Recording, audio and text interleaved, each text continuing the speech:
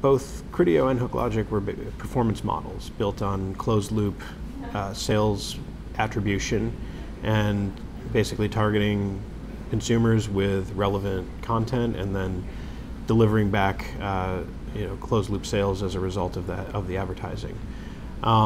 What HookLogic did uniquely was do that for brands, whereas the Criteo business was primarily built on companies that own their own point of sale in digital, so e-commerce sites.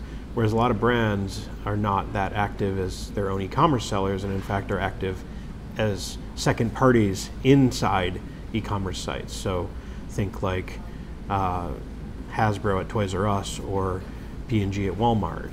And those brands have a challenge in creating a performance solution because the sales are actually measured in third-party e-commerce sites that they don't own. And what we were able to do is kind of crack the code on opening up the sales data in e-commerce for a closed-loop model.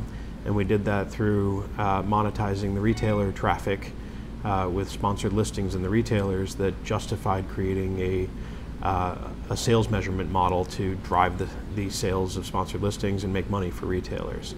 So what that brought to Criteo was really a functioning performance model for brands that Criteo had always said, we have all the retailer budgets, we have to figure out how to get into the brand budgets and provide a value-add service to brands.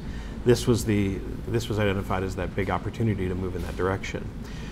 Since the acquisition, I think a few things that have been really positive. First off, we've been taking advantage of the Criteo engine to increase performance of the product.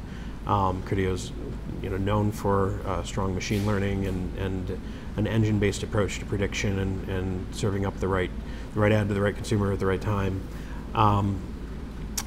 Also, been working to expand internationally, and Criteo has a strong footprint internationally. And I think in a wider sense, we've really worked to redefine sort of the vision of Criteo in that time period. So prior to that, Criteo was quite heavily a focused retargeting company, if you will, a single product that performed extremely well in the market.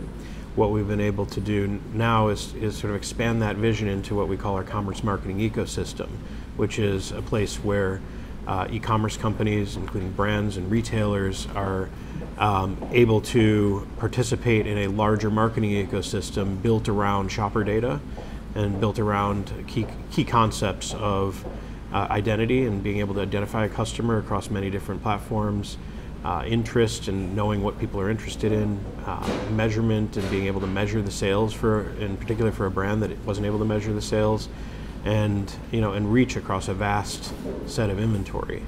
And so what I see is a much more holistic strategy developing around commerce, and I think the company basically seeing a new path forward from an amazing core business that generated extremely high growth in a very large market, and now how to leverage that business into new businesses and adjacent businesses to create a much more effective and much more pervasive marketing strategy for our clients.